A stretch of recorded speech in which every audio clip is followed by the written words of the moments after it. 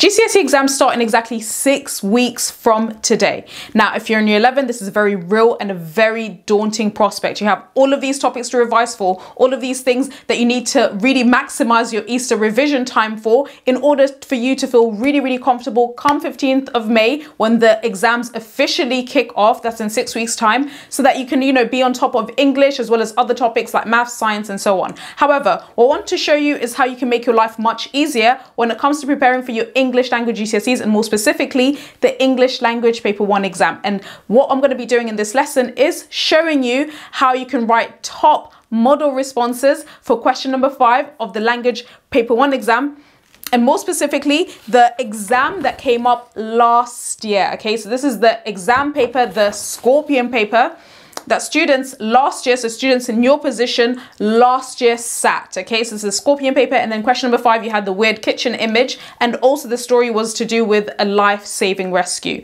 Now, remember that when it comes to question number 5, so this is the creative writing question, when it comes to preparing for this, firstly, be clear on the structure for descriptive and creative writing. And the best way to also prepare for this portion of the exam is literally look at different model responses, different model answers, take phrases that work really well and discard the ones that don't work really well, but also apply this in practicing different past paper questions. Okay, so what I want to do is now show you a model response that I've prepared for the story question about a life-saving rescue. And if you want to access some of these useful phrases, I have included a link, a download link, where you can also download some of the phrases that I've used with ambitious language and vocabulary for the beginning, build up, problem, resolution, and ending paragraphs. Okay, so let's dive into and let's look at the model response that I prepared, grade 9 model response for the life-saving rescue question.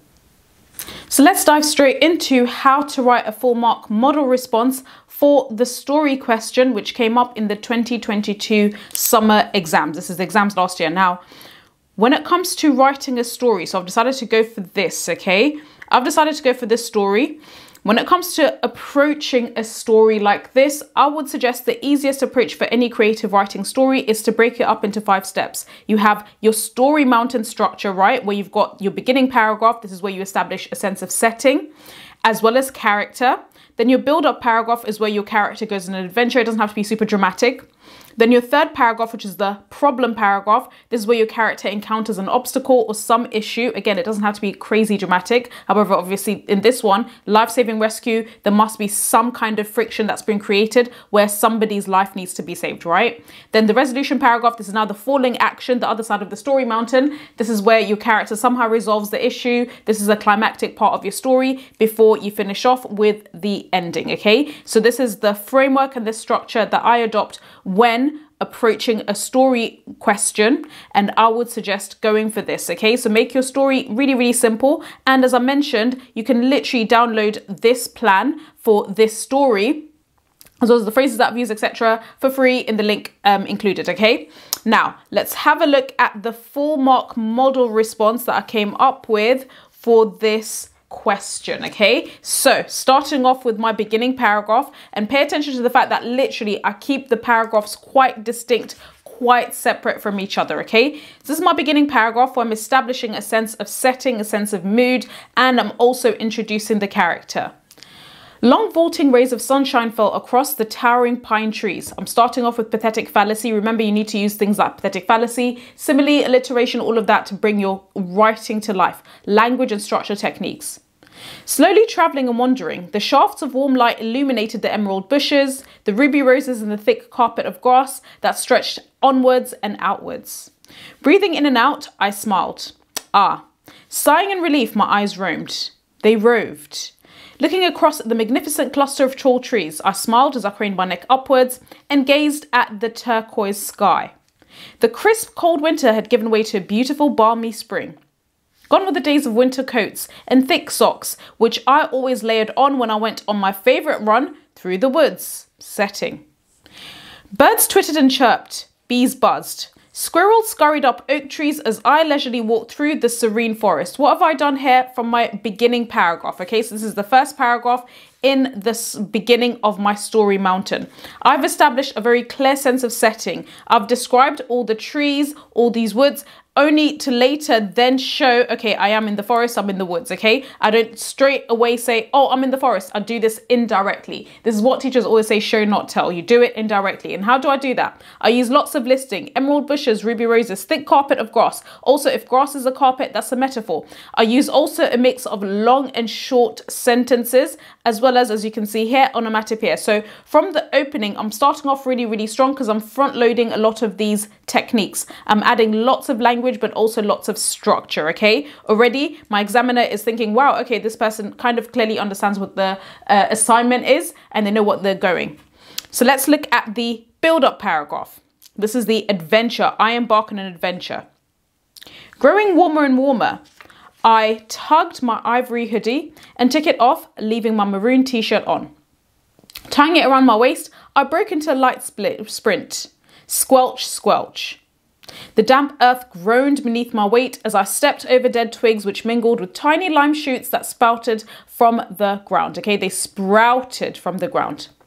Huffing and puffing, I ran past clusters of blossoms, inhaling the forest's fresh, earthy scent. My heart thumped like a loud drum in my chest. My daily exercise was both exhilarating and challenging. Some days I could only walk, other days I ran as quickly as a cheetah. It all depended on my mood, yet today would be my day. Stepping forward, I continued my jog. 1, 2, 1, 2. My feet stamped the earth, growing faster and faster. Now again here in my build-up paragraph, I'm basically saying I'm in the woods to go jogging, okay? And once more, what I'm doing is I'm using lots of techniques. I'm also using sensory language, okay? So for example, when I talk about what I can smell, okay, the fresh earthy scent, I'm really bringing lots of also sight, sound, taste, touch, feels into my paragraphs, okay? So you need to bring all the feels, all the different techniques within your paragraphs to bring it to life, all right? So that's the build-up paragraph. Here's the problem. This is the issue that I encounter. It needs to still build up to the keywords in the question, which is I need to somehow find myself in a life-saving rescue. Circling past an ancient mulberry tree, my hazel eyes were drawn to a dark hole in the ground. Okay, now this darkness contrasts the sunshine at the beginning of my story, okay? So I started off with all this promise, all this positivity. Oh, it's really nice, it's really sunny. Now, my problem, I'm dropping little hints to show that we're getting closer to a problem. There's darkness. The ancient tree leaned forward. It seemed like it was staring straight into the dark abyss in the ground. Just then, I heard a whimper, then a sob, then a cry. What was happening? Jogging closer to the tree, which stood in a small clearing, I noticed the sobs growing louder and louder. Was I hearing things? My eyes narrowed as I slowed down from a jog to a walk. Stopping for a few moments, I strained my ears to listen. The whimpers continued. It must be coming from that hole in the ground. Drawing closer and closer to the hole, my shoulders tensed and rose up. No one usually came this far out in the woods. Drawing closer to the edge of the hole, I leaned in and looked down. The mud-stained face of a young girl looked back up at me. I've built up the tension. I've said, okay, I'm getting closer, I'm getting closer. Again, this is also a good example of how, even if it's something to do with like a life-saving rescue, which can be quite dramatic, you can still kind of have a slow build-up. You don't have to have like loads of fireworks and so on. I'm just describing simply seeing a hole, jogging closer to this hole because I can hear whimpering, so I'm using lots of onomatopoeia. I look inside the hole and I see a young girl with, her face seems muddy. She seems obviously to have fallen in, okay? So now this is my resolution. This is how I'm starting to solve this problem. And again, I'm not losing sight of the fact that it needs to be about a life-saving rescue. My heart stopped. Was I hallucinating? Blinking rapidly, I stared down. Sure enough, the wide, petrified eyes of a young girl stared back at me. Her face contorted into a frown before she burst into tears. She sat helplessly on what looked like a carpet of decaying leaves. One of her legs was twisted at an odd angle. I had to do something. Quickly unfurling my hoodie, I ran to the mulberry tree and held onto its gnarled branch, which pointed directly into the hole. Clutching the branch with my right hand, I gingerly stepped to the furthest edge of the hole and lowered the hoodie with my left hand. So now here what I've decided to do and what I've added. So I added this hint early on in the story where I was running and then I took off my hoodie, my jumper, and tied it around my waist. Now this is the hoodie which I'm going to lean, clutching onto the tree with one hand. I'm putting the hoodie down so that the girl obviously holds onto it, okay? Obviously this girl needs to be rescued. This is a life-saving rescue story after all. Here's now the ending.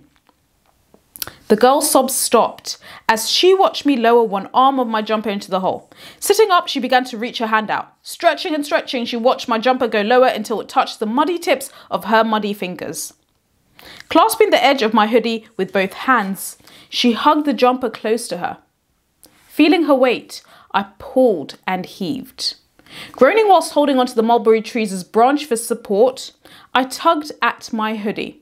Although it felt like a stone was dangling on my jumper, I could feel her lifting off the ground. I pulled with all my might. Slowly walking back, I tugged and tugged. After what felt like an eternity, the tiny, slender body of the girl emerged. Sliding across the forest floor as I pulled her away from the hole, her gaze never left me. Her eyes were wide, stunned. My heart swelled with pride when I realized that I had saved this helpless child's life. Again, I've ended by saying, yep, I've saved their life, but I've actually still done showing, not telling, right? Because all of this, especially my final paragraph, I've described literally pulling her out of this hole, and also pay attention to the fact that I've used a mix of long sentences and also simple, even one-word sentences to make the pace slightly slower, but then also faster. Remember, if you have short sentences, it speeds up the pace of your writing. If it's longer sentences, it slows it down, okay? So when it comes to this story, this is basically a story that boils down to, going back to the life-saving rescue question, the story boils down to beginning paragraph, me walking through the woods and about to go for a jog. Build up paragraph is I start going for a jog. Problem is I see a dark hole and I hear noises. I go in, I go close to the hole and I see a girl who's dropped in. She looks young. Resolution is I take off my hoodie. I lower it down. She grabs onto it. Ending is I pull her out. That's literally all that's been described. And I would say this is a fairly basic story structure. And as I mentioned, your story doesn't have to be more complex than this. What you do need to bear in mind is language and structural techniques. You need to bring to life your story, okay? So I hope this helps and I hope you found this useful in thinking about how to answer the 2022 past paper exam.